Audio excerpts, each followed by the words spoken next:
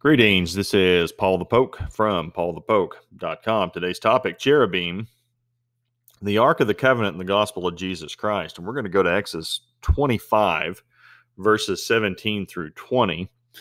As a scripture reference, you shall make a mercy seat of pure gold, 2.5 cubits long and 1.5 cubits wide. And you shall make 2 cherubim of gold, of hammered work shall you make them on the 2 ends of the mercy seat. Make 1 cherub on the one end and 1 cherub on the other end. Of one piece with the mercy seat, you shall make the cherubim on its 2 ends. The cherubim shall spread out their wings above, overshadowing the mercy seat with their wings. Their faces to one another, toward the mercy seat, shall the faces of the cherubim be. So the mercy seat is the cover or the lid for the Ark of the Covenant. And it's the Hebrew word, or the Hebrew word for mercy seat is kaparoth. And per Strong's Concordance, it means mercy seat, place of atonement, the golden plate of propitiation, substitution, on which the high priest sprinkled the seat 7 times on the Day of Atonement, symbolically reconciling Jehovah and his chosen people. On the lid were 2 golden cherubim facing each other, whose outstretched wings came together. So kaparoth comes from kopher in the Hebrew, and it means propitiatory or substitution is the idea. The mercy seat, or the lid of the ark, is a substitution for the covering of sin. Now remember, cherubim are physically present on, covering, protecting, and observing the mercy seat. Take a look at Leviticus 16, verses 15b through 16, and bring its blood inside the veil, and do with its blood as he did with the blood of the bull, and sprinkle it on the mercy seat and in front of the mercy seat. He shall make atonement for the holy place because of the impurities of the sons of Israel, and because of their transgressions in regard to all their sins. And thus he shall do for the tent of meeting which abides with them in the midst of their impurities. For God, the shedding of innocent blood on the mercy seat is a satisfactory substitution for sin. Only the high priest can make sacrifice in the presence of God. And that brings us to Jesus Christ is our high priest.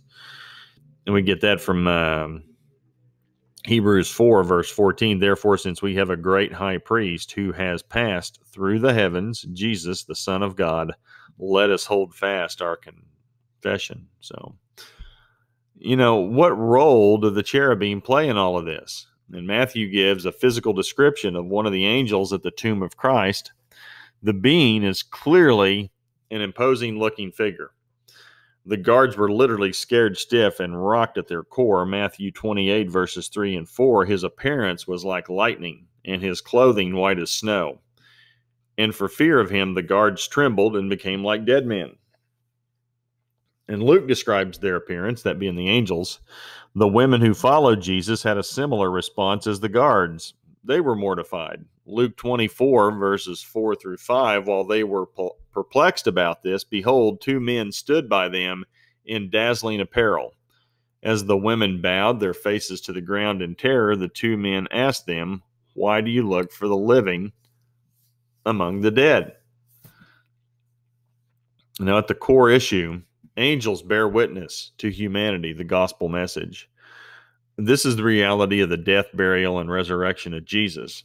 Matthew confirms his death and burial and resurrection. John picks up from Matthew and informs of the burial and alludes to the resurrection. Luke closes with confirmation of the resurrection.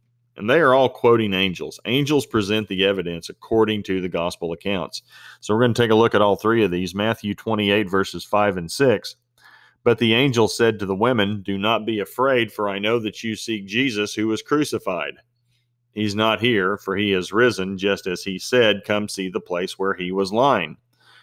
And the gospel account of John 20, verses 11 and 12, but Mary Magdalene was standing outside the tomb weeping, and so, as she wept, she stooped and looked into the tomb, and she saw 2 angels in white sitting, one at the head and one at the feet, where the body of Jesus had been lying. And lastly, we're going to take it Luke 24, verse 6. He's not here, but he has risen. Remember how he spoke to you while he was in Galilee. And that's a quote from an angel.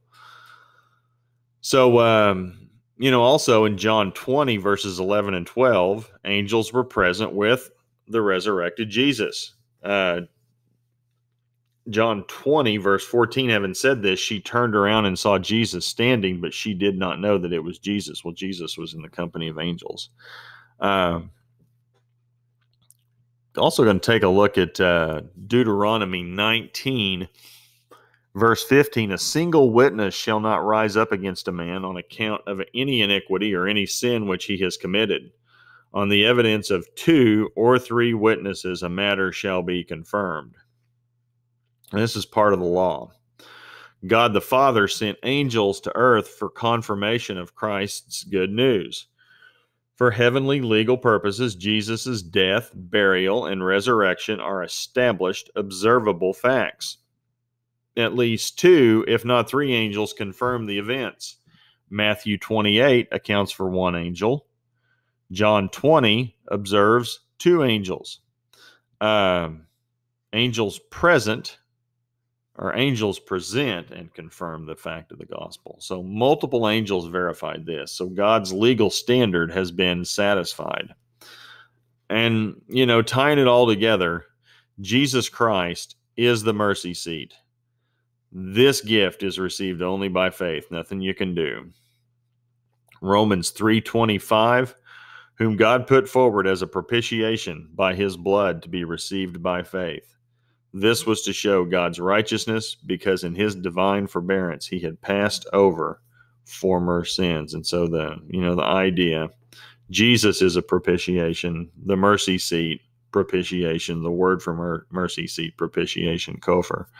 So angels authenticate and substantiate our good news. So, if you appreciate this, please feel free to check out PaulthePoke.com. You go up here to the far right, click in this area where the blue bar is, type in your name, email address. You can receive a notification every time we come out with something. And then also this will be categorized under angels. Click on angels. We have several articles regarding angels. Also would be categorized under gospel. Click on the gospel and you can read many posts on the good news that is Jesus. So maybe not a bad idea with the way the old world's going. As Jesus himself said, when you see these things start to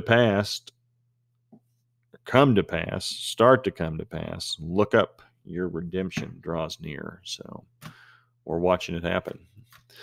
Appreciate you guys following along. Hope you have a great day. Take care. Bye.